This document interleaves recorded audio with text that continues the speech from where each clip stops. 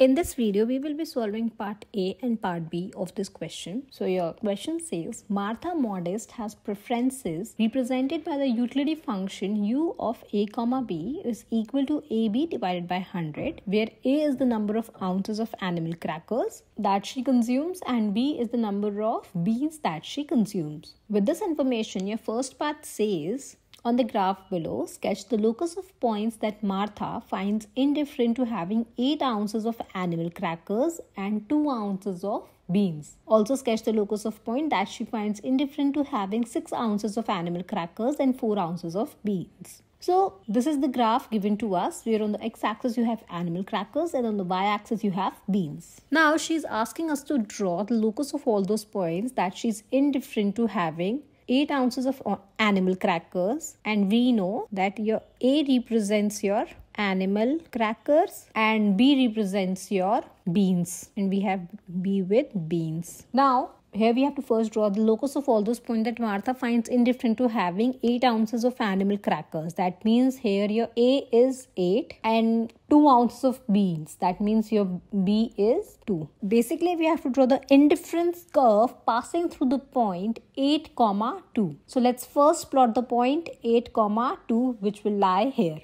Now we have to draw the indifference curve passing through this point. In order to do that, we need to first calculate the utility she is getting at the point 8, 2. So that would be the utility at 8, 2. And the utility function is of the form AB divided by 100. Here your A is 8 and B is 2. So substituting it, you will be able to get the utility as 8 multiplied by 2 divided by 100, which is nothing but 0.16. Now we have to find all the combinations of A and B, that means animal crackers and beans, such that the utility is equal to 0.16, and we know that the utility is taking the form of AB divided by 100, which is equal to 0.16.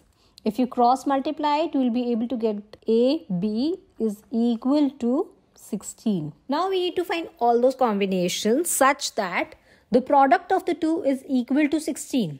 One we already know that it is 8, 2. The other could be 2, 8, or if you take the values as 4, 4, where she is consuming 4 ounces of animal crackers and 4 ounces of beans. So let's plot it. Your 2, 8 will lie here and your 4, 4 will lie here. If I join this, I will be able to get the locus of all those points that Martha finds indifferent to having 8 ounces of animal crackers and 2 ounces of beans, as the utility at this point or any other point along this curvature would give her the utility of 0.16.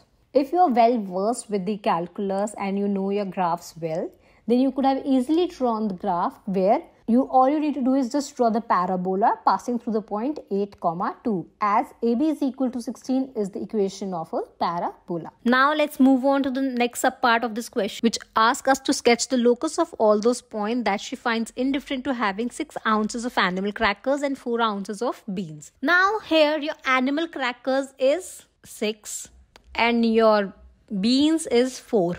For this subpart, I would be using the color blue. So I'm just doing the calculations here only. You can easily differentiate first subpart and second subpart by my color differentiation. Now your point 6, 4 lies here. First thing to note here is that this point lies above this indifference curve. That means the utility that Martha is getting at 6, 4 should be higher than the utility she is getting 8, 2. Again, we are asked to draw the indifference curve passing through the point 6, 4. Since the utility function is same, a quick step you can do is just draw a graph parallel to the red graph, and you would be able to get your desired locus of the points asked in the question, which would give you the graph like this. So this blue graph is nothing but an indifference curve parallel to the red indifference curve, and it is a bit higher because this is giving a high utility to Martha. Now if you do not want to take this shortcut, what you can do is go through the entire process again. So let's do that. Now we have to calculate the utility at 6, 4, which would be 6 multiplied by 4 divided by 100, which is nothing but 0.24, as the utility function is of the form AB multiplied by 100, and here our A is 6 and B is 4. Now for sketching the graph, you need combination of all those points which are giving you the utility of 0.24. That means now you want the utility as A, B should be equal to 0.24. And the utility function is of the form AB divided by 100 is equal to 0.24, or your AB is equal to 24. Now let's find all those combinations which give us the utility as 24. So it could be 4,6 or 3,8 or 8,3. Now, while thinking these combinations, you have to find just two numbers which give you the product of 24. So, don't go in decimals because that will only mess up your calculation. Just think of very simple numbers and you will be easily able to get your points. So, let's plot these points. Your 3,8 will lie somewhere here. Next is 4,6 would lie here, and likewise your 3 would lie here. So if I join all these points, I would be able to get my desired locus of the points or the indifference curve passing through the point 6,4, which would look like this. Or you could have easily drawn a parabola having the equation AB is equal to 24, which would give you the desired graph. So there are multiple ways of your sketching the graph. You could have opted for any depending upon your comfort level. Now moving on to the next part, which says Bertha Brassy has preferences represented by the utility function b of a comma b, which is equal to 1000 a square b square, where again a is the number of ounces of animal crackers that she consumes and b is the number of ounces of beans that she consumes. On the graph below, we are asked to sketch the locus of the points that Bertha finds indifferent to having 8 ounces of animal crackers and 2 ounces of beans, and also sketch the locus of the points that she finds indifferent to having 6 ounces of animal crackers and 4 ounces of beans. Again, we are asked to draw the graph just like in part A.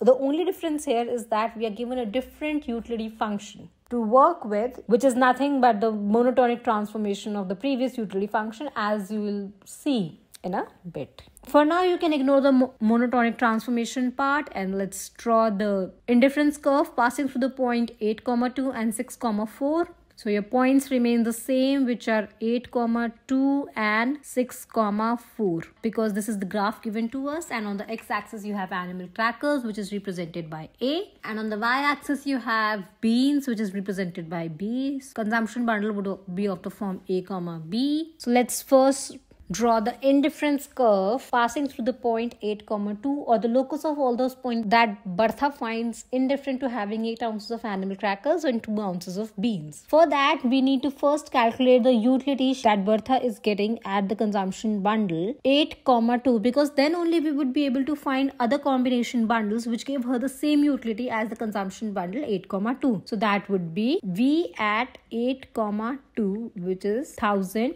multiplied by 8 square multiplied by 2 square, as the utilities of the form 1000 a square b square. So this is your 25600. So now we have to find all those combinations. So now your utility is a comma b 25600. Now we have to find all those combinations which give us this utility. Given that your utility function is of the form 1000 a square comma b square, which is equal to 25600. Now this gets cancelled with this, so all you are left with is a square b square should be equal to 256. Taking square roots on both the sides, we would be able to reach the equation where AB is equal to 16. We have to find all those combinations of A and B such that the product of them is equal to 16. And we already drew the graph for this equation in the previous part, passing through the point 8,2, and this graph looked like this. So this is again your parabola passing through the point 8,2. The question also asks us to draw the locus of the points that she finds indifferent to having 6 ounces of animal crackers and 4 ounces of beans. Again, we have to draw the indifference curve passing through the point 6,4. So your 6,4 will lie here. And if you again do the entire math, you will be able to reach the equation which looks like AB is equal to 24. And we already do the graph for this, which looks like this. So this blue graph is the locus of all those points that Bertha finds indifferent to having 6 ounces of animal crackers and 4 ounces of beans.